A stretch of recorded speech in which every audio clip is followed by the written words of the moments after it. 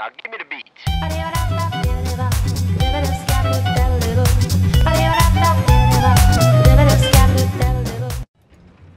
Hello everybody and welcome. Today I thought we'd start a new series of some sort of serious talk where I kind of get down to the nits and grits of kind of what bothers me in games and how I like to play certain games differently to what most people would like. So today I thought I'd move on to some of the more realistic FPSs, and I have to get the disclaimer out there that although you can see Battlefield in the background, by no means is it the most realistic of games you can play. You know, we have things like Armour, we have DCS I believe it's called. You know, there are multiple different realistic military simulator games that dedicate themselves to military simulation that can be played. However, they are played to a specific level that sometimes is, you know, maybe gets out too serious and maybe out of the enjoyment range. You know, if you want to play for 5 or 10 minutes before your dinner's ready or something like that, then you're not going to be going and joining an Armour 3 server or a DCS server, because they can last for hours. You can be marching to locations, waiting on tanks, waiting on helis, which is realistic, but as I say, you might be waiting for a long amount of time. Something like Battlefield or Call of Duty, you're going to be using, you know, to pass the time if you don't play them as your main game. And I don't play Battlefield very often, and I don't play COD very often, but they're games that can be enjoyable and fun to play, to an extent, or from how I feel. I prefer Battlefield to COD on the general rule that I find it a little bit more realistic. I like PlanetSide, and as well, again, it's not something I really play, that I've ever played that much, however much I like the game.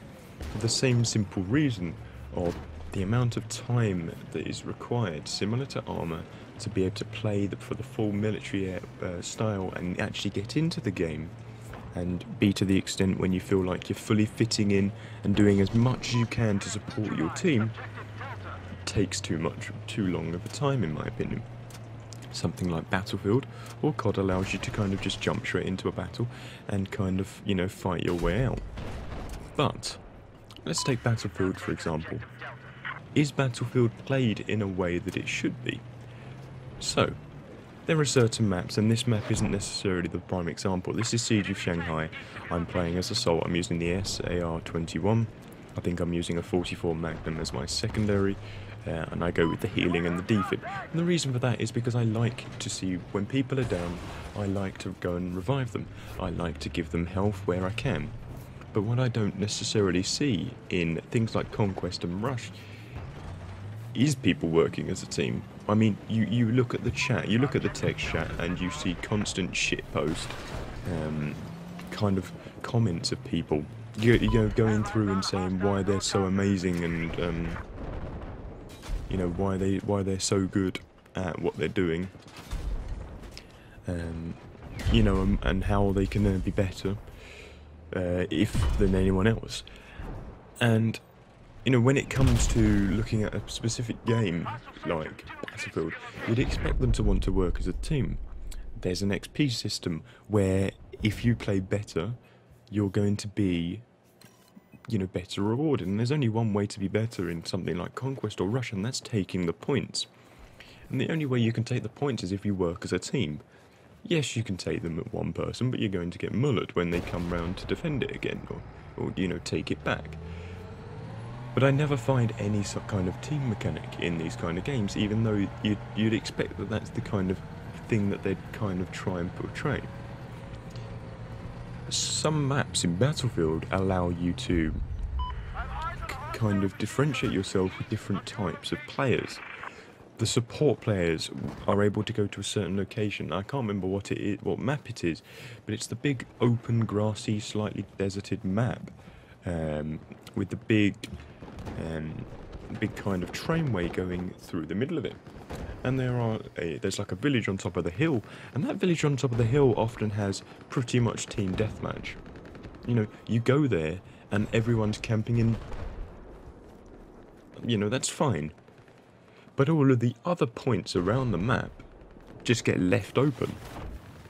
You know, if whoever's captured those points are always going to be the team that you know, seem to have them for the rest of the game.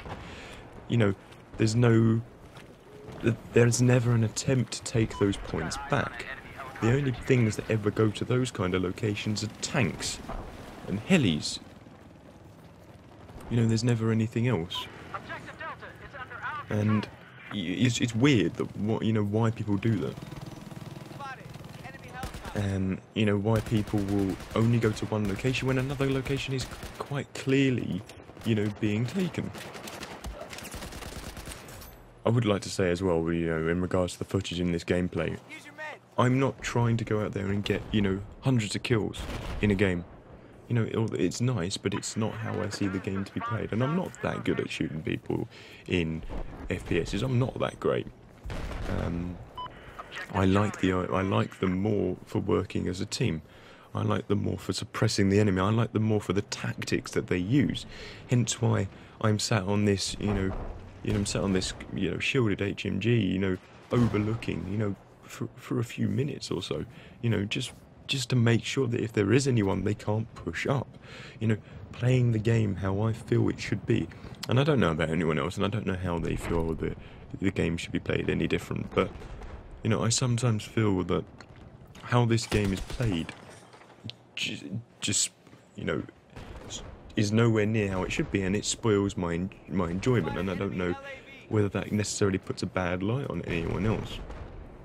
And anyone else in regards to the game, and puts you off playing these kind of games. And yes, I can go and play Armour, and yes, I can go and play DCS, but sometimes you want a little bit more of a relaxed game, but still people that are putting the effort in, kind of thing. And I know you can play ranked, and I know you can do this and that, but it never feels the same to me. Things like having all of the tanks going to one location, things like having the helis. You see the helis and they kind of just fly around and dogfight each other. And then you got the planes who dogfight each other. That's fine. But what if you're being heavily suppressed in a point? You're going to want the helis or the planes on your team to try and help you. If they are being dogfight, then, and they're being followed, then maybe that's fine. But you'd want them to kind of help you out and protect you. And that part in the video is a complete failure and quite funny, but just being able to call on a heli for support, being able to call on a tank to go exactly where it's needed, not just kind of in the cool location, which isn't necessarily fun for people if they're just constantly dying whilst trying to protect the base, trying to do this and that, when there are other people who just won't offer to help. These are kind of my views on the game and on FPSs that kind of require more player base and teamwork than others. And it's not that I don't like these games, but I feel that they should be played a bit different to others. And that's just how I feel. Guys, I hope you enjoyed this video, and I'm kind of looking forward to being able to see how you guys feel with this kind of debate side of games, and fingers crossed you enjoy it enough. And if you do, drop a like and subscribe if you're new around here. And if you do have any views on how you feel Battlefield, or games like Battlefield should be played, or maybe how they could be played differently, put them in the comment section below. It even happens in things like the